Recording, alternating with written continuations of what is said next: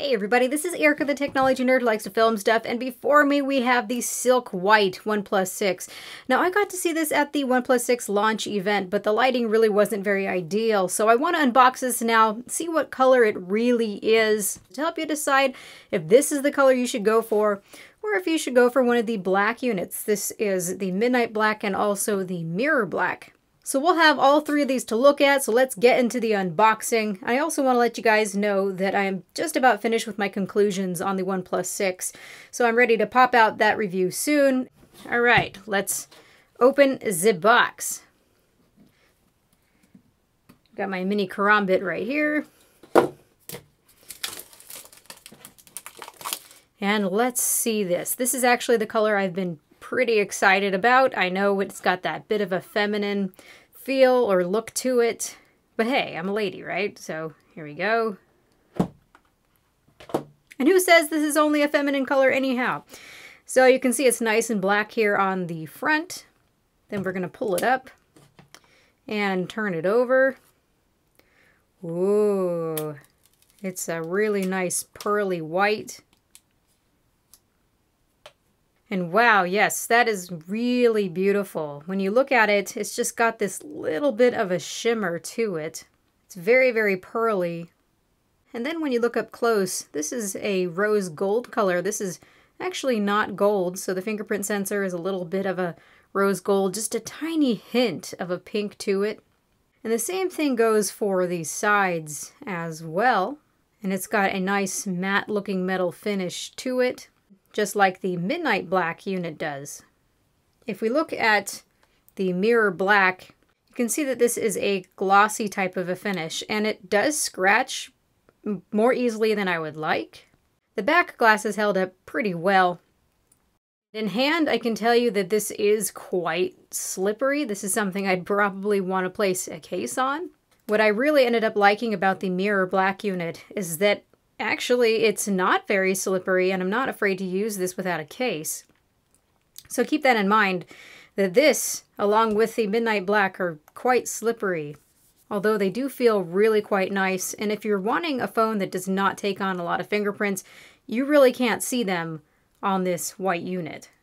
Of all of these colors, the look of fingerprints are the slightest on this white unit.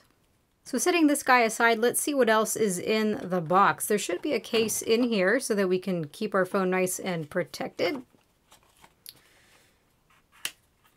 So this has a little partition where we've got this nice clear case. And it looks entirely clear except for when you look real close. I don't even think this camera can resolve it. It's got just a tiny bit of a texture to it. Just an ever so slight texture. And this is good because I don't think this is going to show up against the matte finish of this phone and take away from the beautiful appearance of it. Let's pop it in. And yeah, you virtually can't tell that there's any type of a texture to it unless you look real close. It looks very nice and clear. So you can continue to enjoy that pearly look of the phone. And then the sides are a little bit of a milky color. I would have preferred these to be more clear so I can see that beautiful rose gold, but really not too much of a complaint. Then we've also got our dash charger and also the cable, so the other standard fare with this. We've also got some documentation and such, got some stickers. So that is the unboxing experience. Oh yes, and don't forget the SIM ejection tool. So here we've got all three of these phones now side by side, and honestly, of all of these, my favorite one still is this mirror black. And my reasons for that is that it's just not so slippery, and also, just because it attracts fingerprints doesn't mean that they don't wipe away so easily and quickly that it's really a non-issue. And another thing I've discovered is that because it's a mirror finish to it, when I go out and I take selfies, I can actually use the back camera and use the portrait mode because I can frame myself up very well, as this is just so reflective. So it's actually made sense for me and for anyone who really wants to take advantage of using that back camera, and if you don't want to use the front camera, for example, for selfies. So that was a nice surprise. But second favorite is definitely this pearly white one.